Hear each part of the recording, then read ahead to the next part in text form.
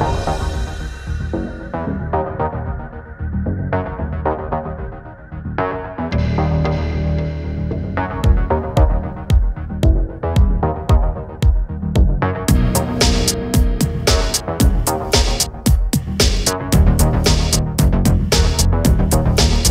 guys, and welcome to Piano and Keyboard Artist, where we discuss the artists related to pianos, keyboards, and synthesizers. And I've got a very special guest today as part of my Violator album review series. I want to introduce you to Mr. Pino Pischetola. Did I say it right? Yes, right. Yeah, very good. Better than my teachers at school. Thank God. Amico, how are you today? Very good, thank you. Very nice. Whereabout in Italy are you? Milano. Milano, see. Yes. Listen, thank you so much for agreeing to talk to us today on Good Friday. It's a pleasure. You must be Catholic. I was Catholic as well. Yeah, it's yes. Today is we call Venerdì Santo. Sì, that's right. That's right. And to my subscribers, if you hear me saying sì and grazie, I used to run an Italian restaurant back in 100 years ago. So I understand the Italian way of speaking and everything. And I'm always so at home with you guys. You're so feel so at home with you. But listen, thank you so much for coming on. Let's jump into this. You were involved with one of the most iconic records in the history of electronic music, in my opinion. Yeah. Depeche Mode Violator. Yes. So let's start off. It was 1989. So how did you get involved with it?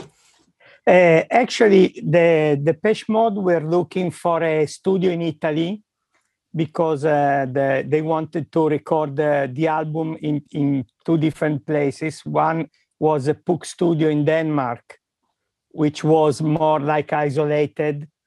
And then they wanted to record in Italy, possibly in a city, to have the opposite of isolation. And I was working in this beautiful studio called Logic Studio in Milano. And that was owned by La Bionda Brothers. They were two producers and artists from the 70s doing Italian disco music. And they had a lot of hits. And so they could afford to build this studio that was in the 80s owned by a record company, CGD. But then in the early 80s, they bought it and renewed it with studio designer Andy Munro, English, one of the best. And bought a big SSL desk, and everything was there, like a really high-profile international studio, but was in Milano. And there were two or three studios like this big in Italy. But Flood, who was the producer, knew that Alan Moulder came there to produce an Italian artist called Gianna Nannini. And so I was assisting Alan Moulder in the mixing stages of this album. And so Flood asked Alan about the studio, and he said it was very, very good. And then he asked if he knew somebody that he can recommend to work on the record as an engineer. And he suggested me, which made me really happy about it. And so I was involved because of this. And the idea was to do a 6-week session to record half of Violator and then finish Personal Jesus, because the mixing of everything else was done later on when they finished after Puck Studios. But Personal Jesus was finished in Milano. Okay, wow, fascinating bit of history. And if we look at how famous and amazing Violator is, are you proud to be involved in it? Absolutely. I mean, still today, after 30 years, is one of my biggest credit, if not the biggest credit, if I want to analyze as a success of a record and the importance it had in the music history. And I'm really happy because because the producer was Flood, right? Which also is one of the best engineer ever. He worked on so many great records before Violator. And to me, because sometimes you work in the studio with producers, but they are more like not technical producer, but more of a concept producer. Yeah. So in a way, you can, if you turn the wrong knob, they don't even realize it. You know what I mean? But with Flood, with his ears, I was so scared of every move I was doing because I was with one of the best that could really understand if I could make it or not as an engineer. And funnily enough, because we were used to go to clubs after the sessions, the studio were finished. One night I asked him after a few days if I was doing well. And he said, yes, don't worry, you are doing well. Otherwise, after 10 minutes, you will not even make coffees. Because he said, this record is too important to me to mess it because the engineer is not at the level. And he said, if this makes you happy, this happens in 80% of the studios where I go. Flood was like firing the in-house engineer after 10 minutes. Oh, right. Because it was not good enough. So I was panicking in a way and nervous, but also because of this pressure, I tried to do my best. And also I didn't have a big responsibility. You know what I mean? My responsibility was to manage the studio. I knew all the wiring and every machine, how it worked, to record, to put microphones. And in a way, I was sure that if I was messing something or make it wrongly, they will fix it for me. You know what I mean? Yes. There was not the possibility of something recorded badly because nobody realized it. I mean, the level there was at top level you can have. I can imagine you being you must have been, how old were you? You must have been in your 20s, quite young. Yeah, I was like 25, maybe. Yeah.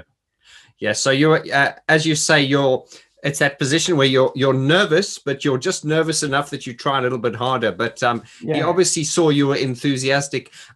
He was, did you say Flood? He used to fire a lot of engineers. No, I mean, this was he said. He says that when he goes in other studios, if he doesn't find the engineer good enough, he does it himself because he's so good at it. You know what I mean? So he has to do producer and engineer. In this case, he was doing the producer, and also when some decisions had to be made on the sound, obviously he was on it. Absolutely. Yeah. So obviously Flood, Alan Wilder has spoken about Flood being. You spoke about that earlier, Pino. Some producers are more like executive producers. Yeah, they come in. They know they concept. They understand the concept. Yes. But Alan Wilder spoke about Flood being like a 360-degree producer. Now, he could program a sampler. He could use analog synthesizers, modulars, so and what he called screwdriver work. So he was a really fully fledged producer. And you learned a lot from him, did you? Absolutely. I mean, I was watching every move. And the studio, you imagine there was a big control room, and this huge truck comes from England. He puts down all the fly cases with the instruments, and then he goes drives back to England without even eating. You know what I mean? It was and so they brought so many instruments, and it took me, I think, a couple of days just to wire everything up and have it ready. And the control room was full of synthesizers and samplers and everywhere you turn around there is instruments. And also Flood brought his own, the Roland System 700, yes, and some Akai samplers, some MIDI Moog, and so technologically there was a lot. I mean, yes. So you obviously this was the first single. This was Personal Jesus. Is that right? no, I mean we started recording. I think the first song was Policy of Truth. Okay. We did a Policy of Truth, Word in My Eyes, Hello, Personal Jesus, and so we did like 5-6 songs recorded in that session. Okay, so you were around for most, because sorry, just I should know this because I'm such a Depeche Mode geek. So which songs were done in your studio? Not all of them. Some of them were done in another studio. Is that right? Yeah, the right. Alf was done in Milano. Yes. And this is a Word in My Eyes, Personal Jesus, Policy of Truth, Hello. This I remember. Dangerous, I think, was done in that session. Maybe Dangerous was done in another studio while Francois Kevorkian was mixing Personal Jesus. Oh. But and then so this half of the record was done there, and the other half was done in Puck Studio in Denmark, and then everything was mixed except Personal Jesus that was mixed in Milano. Okay, Pino, that's very interesting. So obviously your job as the in-house engineer was to assist Flood in the, producing this record. So you would do everything from managing the studio, but you would also be there to, as you say, plug things in. Mike, so you had to make sure that everything worked. Use the desk. Yes. Manage the tapes, put microphones, use the desk, and do the everything. Yeah. Have you? Obviously, it was a long time ago, but so far your memory seems very, very on point. So that's great. Which are there any sort of memories of any songs that were particularly difficult to get right? Not really. I think I remember what took some time was to define an approach. Yes. To do the record, because one thing that really got me interested in was the fact that as a philosophical choice, they never use the sound that they have used before. So every sound has to be made from scratch. I mean, at the time it was like that. So this idea that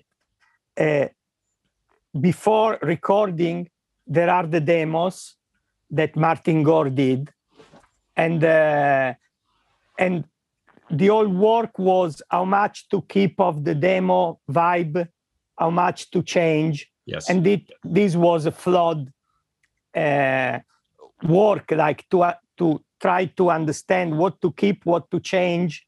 But if I have to think now that I'm much more experienced in the music making process, because fortunately I keep on engineering records, there was never like a stuck moment like what we do now. It was more like, okay, we need to do this and it takes time and we do it. And so because the work in the studio, we were working every day from noon to midnight with a break at 7 for dinner.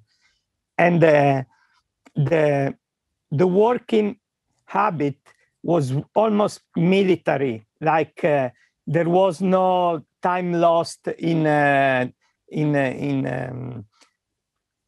hanging out, what I mean?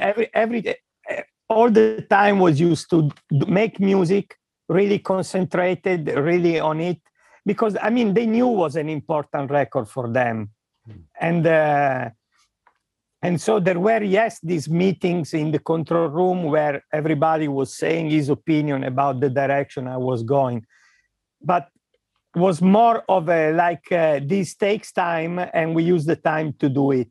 Yes. But the was very creative. I mean, like, for example, the stomps of Personal Jesus, they were really like recorded in different places of the studio. Even on there was a staircase outside the studio, because this was a 5-floor building, and this stair had a long echo if you play the sound on top and mic it at the bottom. And so we also recorded the stomps of Personal Jesus there. Then on fly cases in a drum booth in different situation, and then everything was sampled and replayed on the emulator 3. And this was like a really long process, but at the time you couldn't do it in a different way to achieve this. Well, as you say, they didn't do things quickly.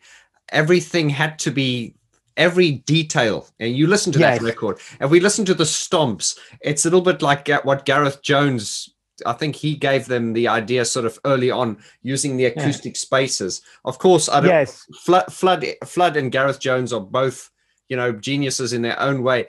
But I think if you listen to the stomping sound on that Personal Jesus, and I'm thinking now of the Francois Kevorkian mix, that the way it starts, boom, boom, boom, you can actually hear, hear and feel the air behind the sounds, if you know what I mean. Yes, because the main difference with the sampling approach of before, I mean, this was already ahead of how people was working with loops later on, because before, because of the technology and the small sampling time of samplers, maybe they would sample one stomp and play it only that stomp.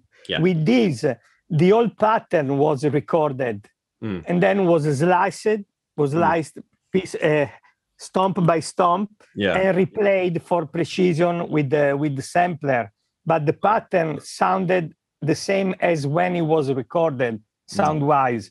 So this was the main difference, the approach to record acoustic instruments, guitars, in a real studio space, but treat it like electronic music. Yes. Pino, you're obviously a very talented engineer and producer. So thank you. No, you are. I've done the research on you, and here's an interesting question. If we made Violator again today with the technology that we have today, it would probably, it would be a lot easier, because, technology has made things easier. But would it sound the same? Very close, I think, because the process was, the sound was almost decided before doing it. That's why it took so long. Maybe they say, oh, here we need a synthetic hi-hat, and then the next 2 hours will be make a synthetic hi-hat. Okay. So it was not like experimenting and then picking up the best. It was more like deciding before what to do and then do it with the technology at the time. For example, there was they were really concerned about timing of MIDI, for example, which, if somebody doesn't know, it's a big issue, because MIDI is like a serial protocol. So there is a delay when you send the data out of the computer. And with their music, even like milliseconds can make a difference on the feel of the... And so we spent they had a synchronizer to sync the computer with MIDI to tape. And we spent a lot of time fine-tuning by half of a millisecond the offset between the tape and the computer to get it right. Now, of course, these require a keyboard button press, okay? And at the time, you had to rewind the tape, check it, rewind the tape again, check it again, change the value. So I think today will be a faster process. But not maybe a too much different sounding record. I got you. Yeah, I mean, Depeche Mode were always pushing the frontiers of sound and technology, and we all know that. But you obviously met the band, because the band were all there. So can you clarify the rumors that obviously this was, who was there in the studio most of the time? It was you, Alan and Flood. And Flood. Yeah, you three. Yeah. And where were the other boys, out playing or clubbing? And for example, Martin Gore was working in another studio doing samples. Okay. He will get samples of record. Obviously, Dave was involved in the singing all the time, and Fletcher was involved a lot he was a lot in the control room to especially give direction for what kind of overall picture to achieve. Mm-hmm. Yeah, I think I just, and you can help me out, yeah, because I know a lot of people sometimes criticize Fletch quite badly for not actually doing much, but from also working with Gareth Jones, Gareth has also said, Fletch is not much of a natural musician, but he did have a lot of say and input and passion with regard to the concept and the sound and everything. I confirm this 100%. Yeah. I mean, and if the sound of the record depends also of the choices made for the direction, is very important as well. I mean, there are great producers who don't touch a knob or a key, and they are great anyway because of what they say. And so I agree. Yes, it was very important. That's great. And obviously the next record, which was the Songs of Faith and Devotion record, a lot of things had gone down, and it was a very stressful and difficult record to make. And the band were at a very bad point in their relationship. What was the vibe like in the studio at this point? I think it was very, there was a lot of concentration. You know what I mean? I think the main motor was that they knew that this record was very important because they were coming from a big American tour. They did a 101 live record, and so they had to do something to get the thing going on even further, and so I don't think there was time for personal agendas. And also there was this great distinction between work and fun. Yes. Like in the studio there was work, and then after the studio we were going out in all the clubs in Milano. Oh, wonderful. And so they knew that the fun will come after finishing the studio. And really, personally, I didn't feel any personal tension between them. And because I was in the control room doing following the recording aspect. So I don't know then if they were meeting in another room, what they were saying to each other. But for what I can say in the studio, there was like the usual studio discussions, which is normal. Pino, I want to ask you about Mark Ellis, Flood. He's obviously a very talented guy, knows what he's doing. But was he very strict? Obviously he can joke and be funny, but what was he fundamentally? Was he a little bit on the serious side or on the lighthearted side?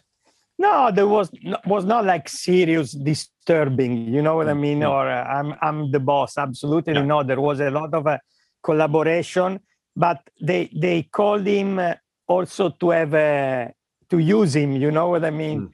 So he was very propositive, probably because he also knew, this is my opinion, but probably because he also knew that if he didn't do enough, was not good with himself, you know what I mean? They call you to do a very important record, and you have to be sure to do the best, even to say things, even if they are not nice when it's needed or not. So he was very into it. But his ear, Flood ear, it's amazing. He came in the studio and discover a little difference in a speaker, like really minor. Wow. Or, for example, when he was choosing this Shure microphone, the SM57 that was used to do the vocals. I mean, the songs in that record in the studio in Milano were recorded with a Shure SM57, Really? $100 microphone. Yes.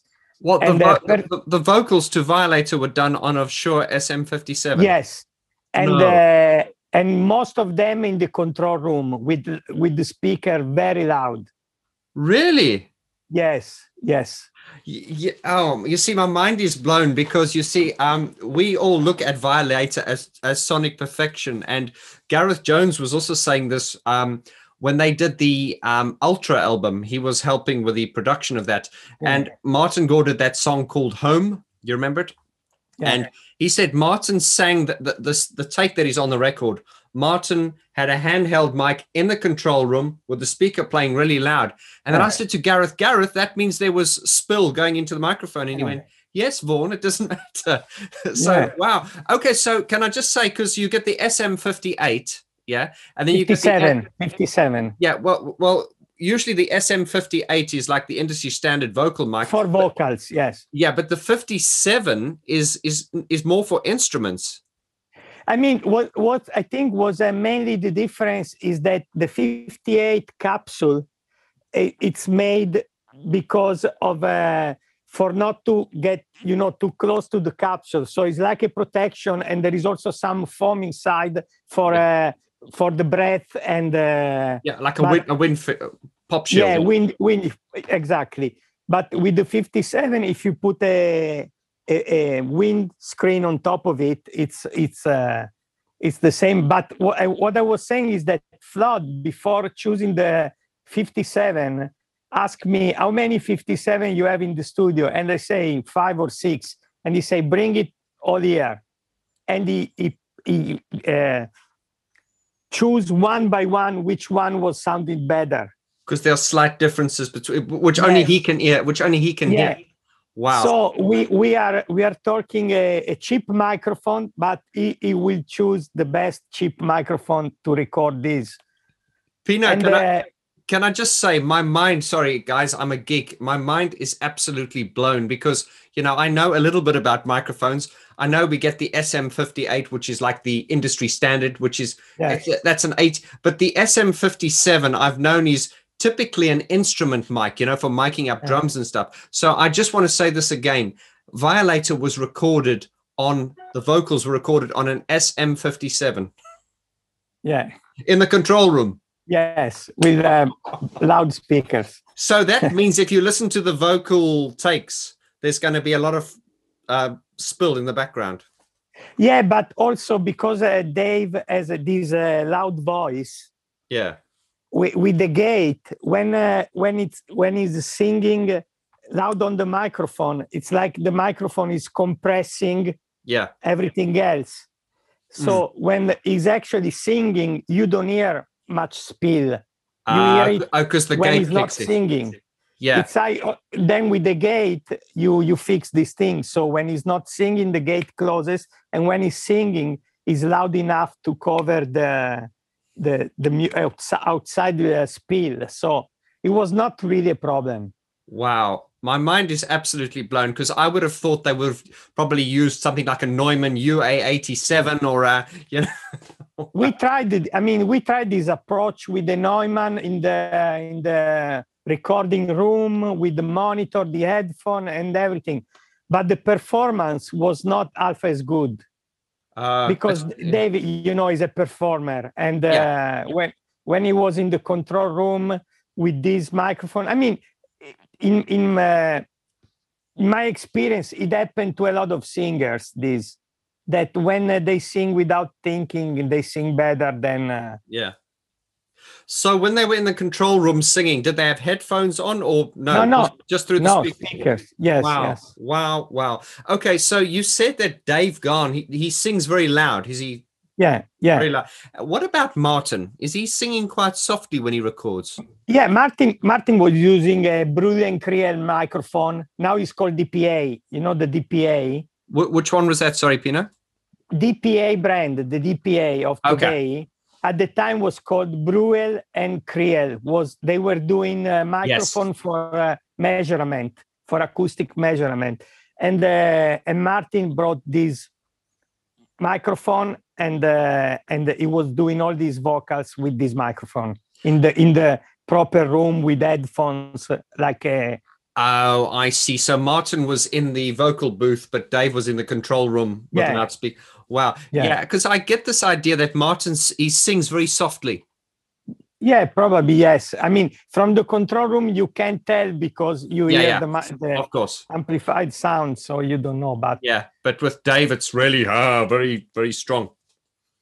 And I mean, he was doing a lot of guitars too, Martin. All the guitars of Personal Jesus was done acoustic. He had a Gretsch. Yes, he loves his Gretsch.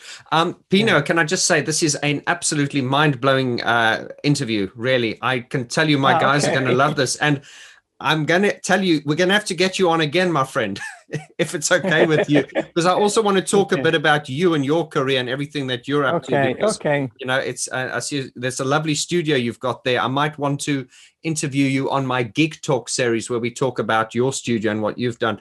But so please, jumping back into this though, the demos of Violator, I haven't heard many of the demos. So can you tell us what I've heard the demo of Enjoy the Silence, which is just like a harmonium, like pad sound.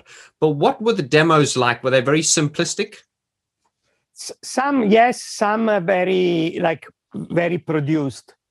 All right. But what the reason why Martin, I think, was not too much involved in the studio. I mean, he was involved, but not when they were programming sounds. He was not involved much in the studio.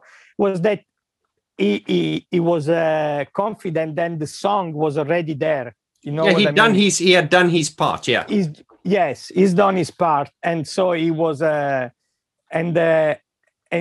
so the demo was like the reference, and sometimes the demo will be the reference to turn it in a. We say when you are at school in Bella Copia that you write a draft and then you write it for real. Yes. To the teacher, no? Was the same thing. Like everything was already there, was just to make it better and more polished.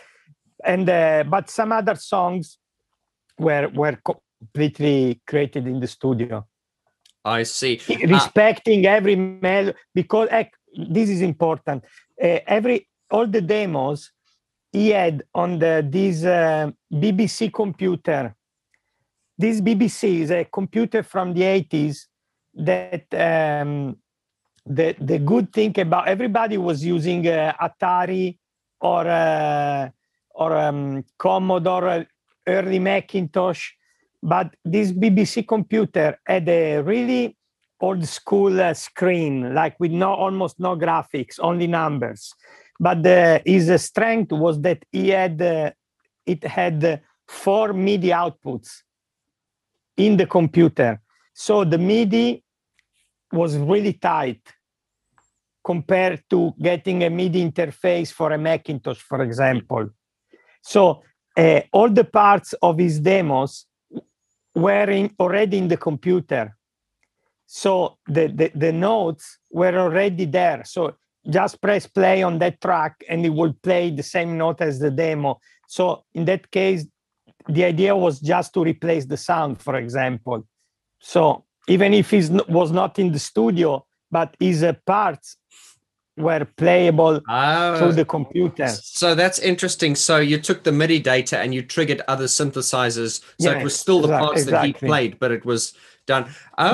So that's very interesting, man. I tell you what, Pino, this is amazing information that we haven't even heard from Flood. It really is. This is really amazing. Okay, so I know during the making of Violator, Flood said that I think you spoke about the songs, but I think the first song, correct me if I'm wrong, that they kind of got finished was or started on was World in My Eyes, and then they went out clubbing, and then I think Fletch and and Dave called Flood aside and they said, we're not really feeling this. And then he went, okay. And then then of course they redefined the concept, and then they got so what do you remember what that initial version of World in My Eyes sounded like, or the direction it was going? No. Yeah, because a long time ago. If it was 30 years ago, and in 30 years I heard so much music. No, actually, now that you say, I remember this, that we redid something in World in My Eyes. But probably, I don't think I don't remember if it was the next day or after working on some other song, they decided also to redo World in My Eyes. I don't remember well this. Now, well, I must say your memory is very, very good so far. So this is great. So it's brilliant. Yeah. So, talking about the demos and how we get to the finished product, Enjoy the Silence is a track that it's been well documented. We know how it started. And then I think Alan and were you there with Alan? No, because they did in Denmark. Oh, that was, you didn't do Enjoy the Silence. Okay. So, because I know that obviously Martin will come up with his song. He's got the demo, and then Alan will reinterpret it. So was there any sort of, I don't want to say conflict, but were there any moments where Martin would go, no, I don't like that? Or did he just leave it to Alan and Flood and you? Yeah, there were, but this is normal in every record I've been involved with. I mean, it's like changing. I think if something is good, it's good. And if you are not, can you say masochist? Narcissist, yeah. Yeah, like that you are happy if something is bad. If you are not like that, I see. When you hear something good, you keep it. And when something at the end of the day, it was a day record, and they had to promote it and play it live and be comfortable with it. So for sure, Martin that wrote the songs, if he was not happy with something, he would say it, and they will listen to him and do something else. I mean, this is normal in every process of making a record. So I don't find it strange. I mean, it will be strange the opposite. If everything they did, they say, "Oh, nice," because that means you're not passionate. Yes.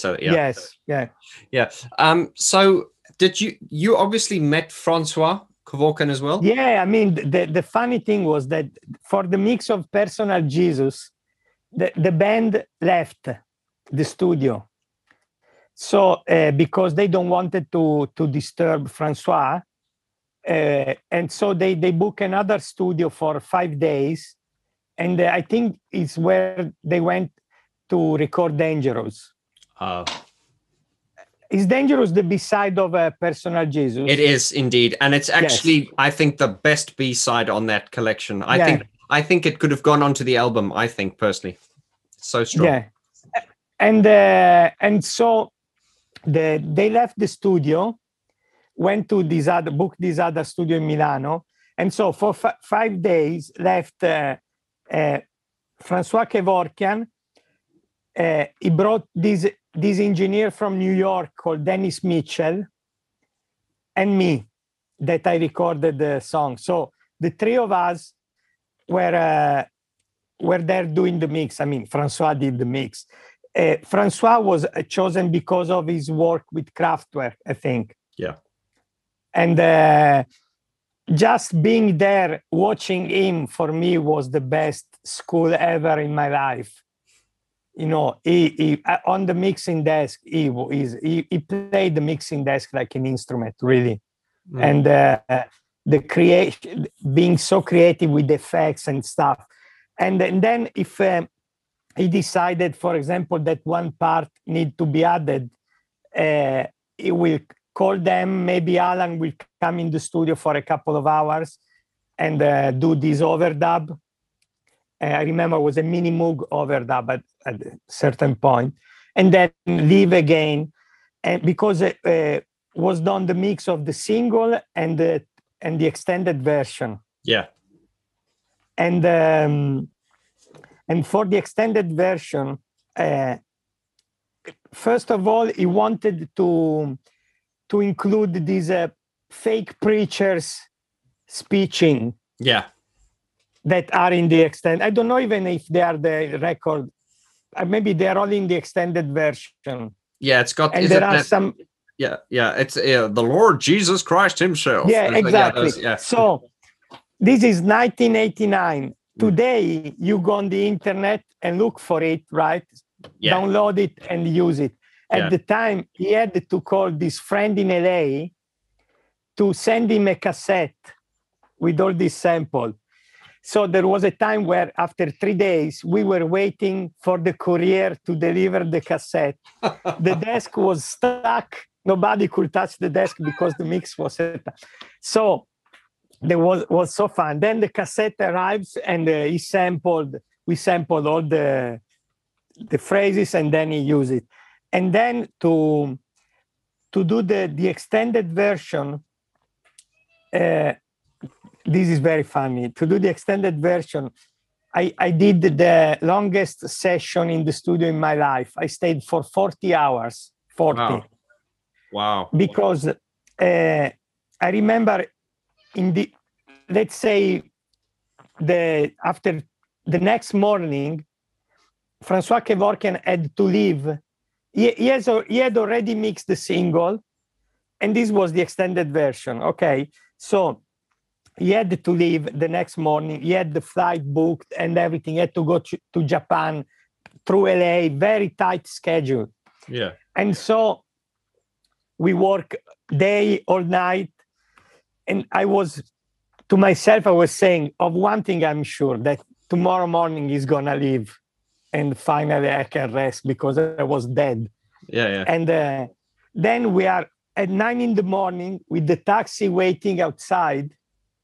He listened to the tape because at the time the extended version was done mixing in pieces and then assembled it to tape. So he listened to the tape, taxi's outside, okay, we are finished. And he says, no, this is too short. We need another 30 seconds here. Oh. And I say, what? He say, yes, please cancel my taxi, cancel everything. I get another flight. But we need 30 seconds more in this version. I say, okay. I mean, and to myself, I was because at the time, Dennis Mitchell left already, the other engineer. So it was only me and him. And I say to myself, I mean, if this person with all this schedule and everything already organized, he was ready to throw everything away, to move everything, change everything just for 30 seconds of the extended version that was already 6 minutes. Wow. And so he canceled everything and he spent the next 5 hours, 6 hours to do the 30-second missing, doing dubbing with the desk, effects and stuff. And so then he leaves in the afternoon. He say, okay, I go. And you play the band when they come in, right? And the band, of course, they had heard the single already. So the single was already like a... And so he goes, I stay there. Obviously, I had to repatch all the keyboards that they brought in the other studio. So it took me forever. And then I play them the extended version. They listened to it, obviously amazed by the result, but I don't remember who said, maybe it's 30 seconds too long. Really? Yeah. And so I say, no, listen. I told the story because they didn't knew that he was staying all night, cancel all the flights.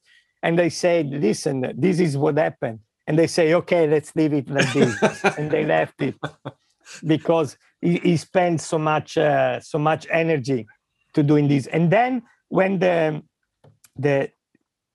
single was finished, Daniel Miller came in the studio. He came many times during the sessions, but then he came, took the master, brought it to London, have it mastered in I think 5 studios to do the vinyl, the cutting, and then came back 2 days later with these 5 records, print masters.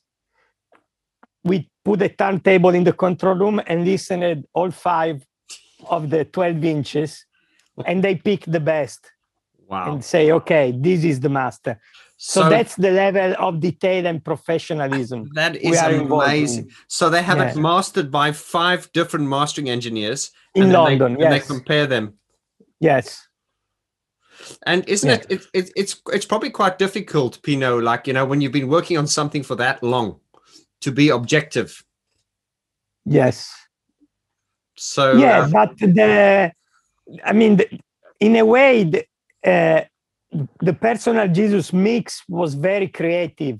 And so when they heard it was like something new, not something, because at the time the mixing process was very important for a record. It is today, but now we are in a way that producer can give to the engineer to mix a almost finished product, like sound-wise. At the time, because you were recording analog and every song was sounding different, you didn't have the final mix until you did it. Yeah. You know what I mean? So so when the Personal Jesus mix was finished, was like a surprise, because they heard the song as a finished thing, as something to be released for the first time. And obviously they were, I think that was already also like a test for Francois Kevorkian, because they had to mix the rest of the record. And of course they did it with him because it was great. Yes. And so that's the story of the remix of Personal Jesus, the extended version. Wow. And all the photos were done in Milan of the cover. Were done in, Milan at the time, it still is today, but at the time was a rocking place. It was a lot of clubbing, was really... Yeah. A lot of soul, a lot of vibe. Yes. Wow, this is really, really mind blowing. So Francois Kevorkian, I heard that he's quite intense to work with. He's very, very intense because he's very passionate. Is that true? Yeah. Yes, absolutely. And then he was telling stories about Kraftwerk, about many stories. I mean, he in a certain kind of music, because he was coming from dance music, New York dance music, but not disco later on. Yeah. And electronic, he really knew how to do it. I mean, then he became a DJ. Now he's a famous DJ. But at the time, he was not even a DJ. He was just doing great mixing on for records. He was a very creative engineer. You know what I mean? Using effects in a way that, coming in Italy, I never seen no Italian engineers doing this sort of things. It's like you play. It's like you work you do cooking at home, and then you go in the best restaurant in the world to see the chef preparing something. And was that step? And for me, and then Flood came to mix Dangerous at Logic, because when then Francois Kevorkian left, Personal Jesus was finished, so they had to mix Dangerous to do the B-side. And so I assisted him and I watched him working on the desk. And again, this is like top level engineers ever. Wow. Like Pino, what is the story on, I know Enjoy the Silence, you might not know the answer to this, but on Violator, everything is mixed by Francois except for Enjoy the Silence. Why is that? Oh, I didn't know this. Yeah, you see, a lot of people didn't know that. And I'm always trying to hear the story, because the whole record is mixed by Francois Kevorkian, but the Enjoyed the Silence version on Violator, I believe, is done by Daniel Miller. So I don't know what the reason for that. Some people say that apparently because there is a version of Francois out there, and some people prefer that to the album version, but I don't know what the reason for that is. It's interesting. No, probably could be that the record was finished and Francois already left. Probably. And probably Daniel Miller thought that it could be different or maybe better or maybe different. And so they went in the studio and did it. So this is what I think could have happened. Yeah, I mean, obviously, you know, because at the end of the day, it comes down to, you know, obviously Francois Kevorkian, one of the best. Daniel Miller's very good as well. Flood's one of the best. So, but then sometimes there's just a taste. Sometimes you might go, yeah, maybe the vibe wasn't right or something. I don't know. Yeah, but I think if was done at the end, like after finishing everything, listening to it, and maybe deciding that the song can be done in a different way. And because they could do it, they did it instead of having him flying back. And also at the time, there was no Total Recall. So when a mix was finished, and there was no way to modify it again. Now with Pro Tools or whatever we use, you make a call, turn the guitar up or take away that reverb. And we can record the mix exactly the same and do these changes and reprint it. At the time, this was not possible. When a mix was finished, printed, then was it. Yes. And also, in the case of Francois saying, cancel my flight, cancel my taxi. These days, that wouldn't be necessary. You could have added 30 seconds quite easily. Yeah, exactly. But then again, you wouldn't have such an interesting story to tell, would you? No, this is really was something. You know, it's I don't remember things of last week. If you ask me which song did you mix last week, I say probably I don't remember. I remember, but a month ago maybe I don't remember. And this is 30 years ago, and still I remember everything because you know I was young, I was new to this. And I had this opportunity that I don't even now believe could have happened. And so I really tried to do my best to not be fired in a way. Well, you know, mate, your name is on the credits, and what an honor, what a fantastic achievement. Wow, absolutely. Listen, Pino, I'm going to say, because this is 1 hour and it's gone so fast. Wow. I'm going to put you on the spot here. I'm going to ask you if you wouldn't mind to come on for another chat, because what I would like to do is because this video is going to come out on this Sunday on my channel, and I can promise you it's going to get a lot of traffic.